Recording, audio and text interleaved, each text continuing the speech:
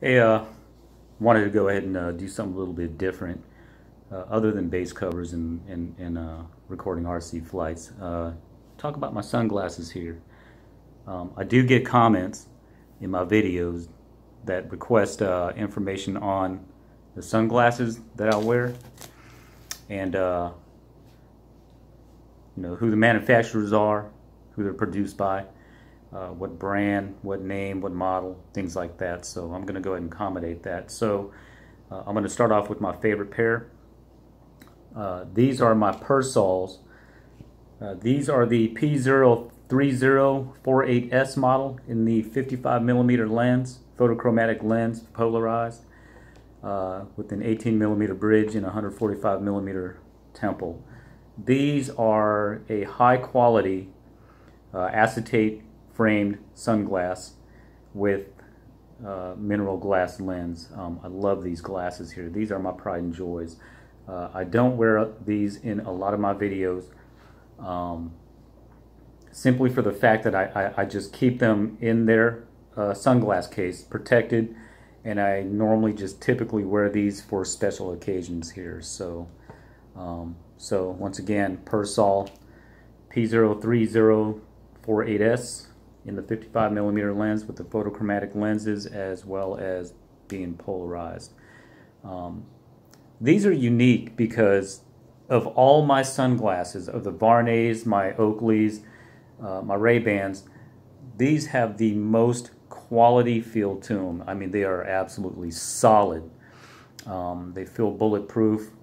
They've got this special flex system here. Monflecto, I believe, is what it's referred to as, where it allows it to flex according to head shape, and where they sit, where the bridge sits on the nose, it's comfortable. I mean, the nose rests are not, they don't extend that far, but they sit comfortably on my face. I've heard other reviews where people complain that they're just not big enough. They don't make an Asian fit where they're actually extended, and that's okay. They're not for everybody. The styling is a little bit vintage, and they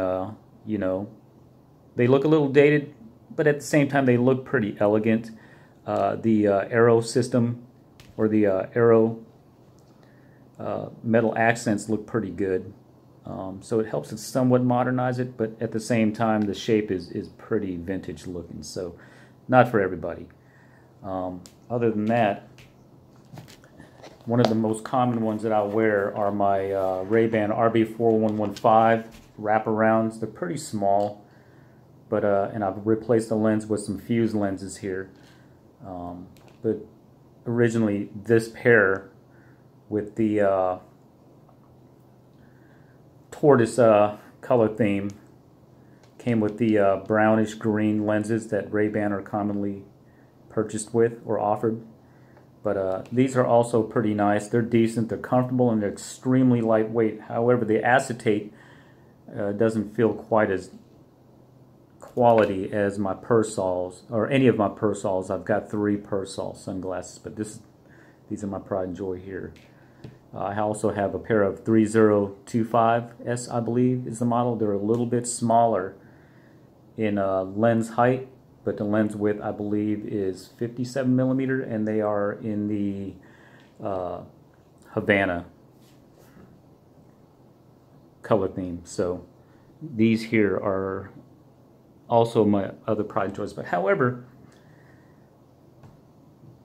my Varnays, highly underrated sunglasses. They've been around for quite a while. One model in particular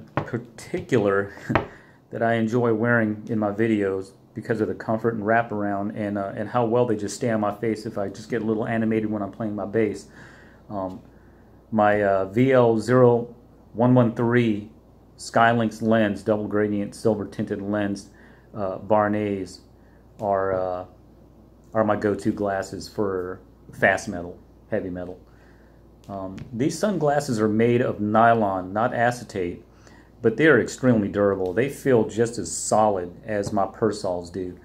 The lenses are great.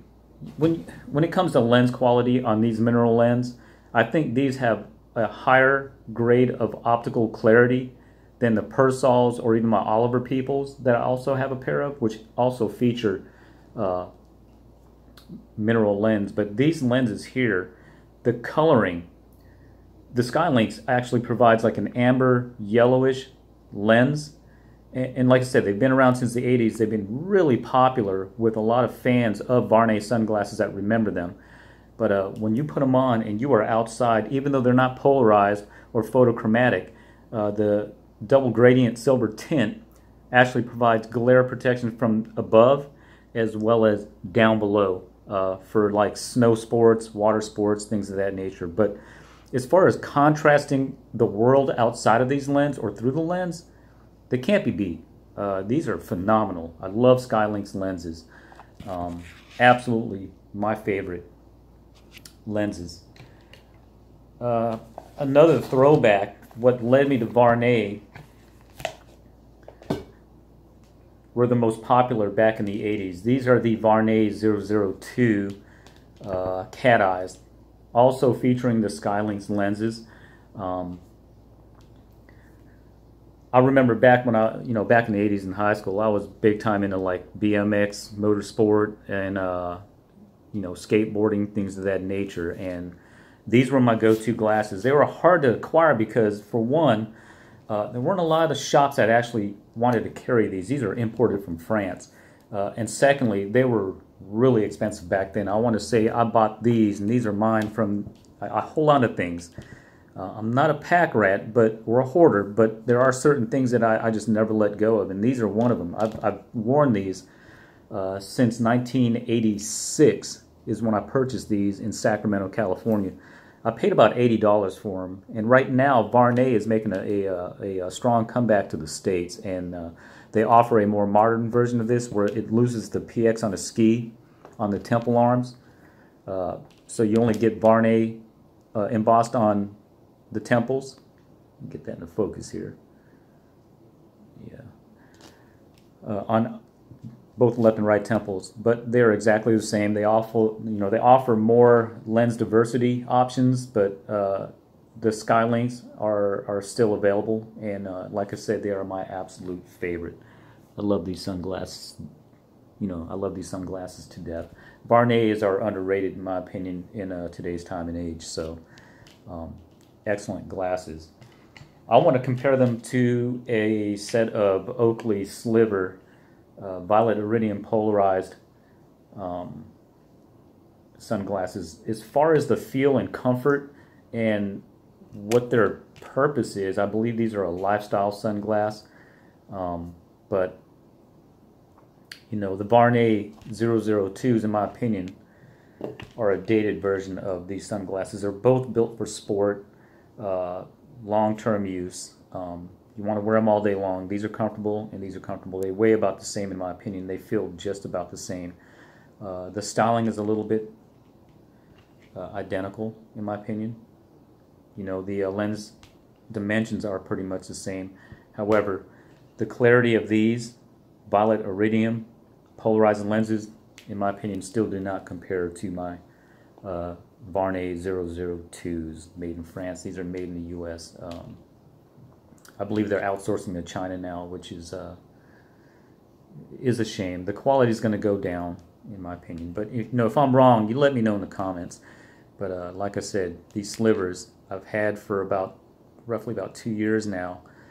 No problems other than one issue. The temple arms get a little bit loose and worn because they're just snap-ins. They will get a little bit loose, but they still have that springing effect that the Oakleys are known for with the plastic hinges. If they're not featured with barrel hinges like the Persols have, they do get a little bit worn and dated. So I've worn these in a couple of videos, not very much. These are more of my work glasses here. This is something that I'd actually wear for outdoor activities or when I'm on the job. But as far as playing, they're okay. They stay on the face very well. So if I'm playing something that's a little fast and heavy, these are also my go-to glasses, like my Varney VL0013 wraparounds. So, but you know, hopefully that'll answer some questions. I can't feature, I mean, I have over 20 different pairs of sunglasses. Most of them are from designer houses like Varney, Persol, Ray-Ban. I've got a couple of pairs of Ray-Bans, including original wafers, which I don't really care for because they just don't feel good on my face. They dig into my cheeks because of their extreme angles towards the cheeks. And also they just don't look good on my face for some reason, not like these other sunglasses. So each pair of sunglasses that I actually present and own, you know, I had to make a decision. Hey, do they look good on my face? Do they feel good? Can I wear them all day long? Can they withstand vigorous movement, things of that nature? So other than that, that's pretty much it. If you like this video, I know it's not my typical video, but if you like seeing things like this, just let me know down below in the comments, and you know, I'll just present even more sunglasses and diversify my channel. I'm not trying to make this a career channel. It's just something that I document so I don't forget how to play certain songs.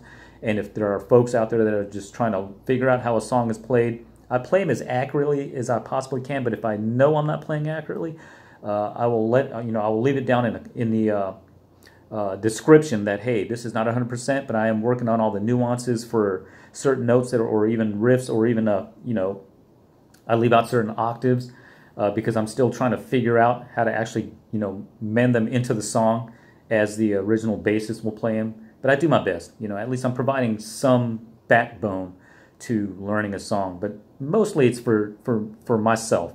It helps me remember how to play. I just have so many songs and covers that I know how to play that a lot of times I try to go back to a song and I will forget how to play it, so I just reference my videos. So, but if you like this video, just leave a like, leave a comment. If you don't, you know, go ahead and leave a comment. Keep it clean. I am doing my best here, so y'all take care.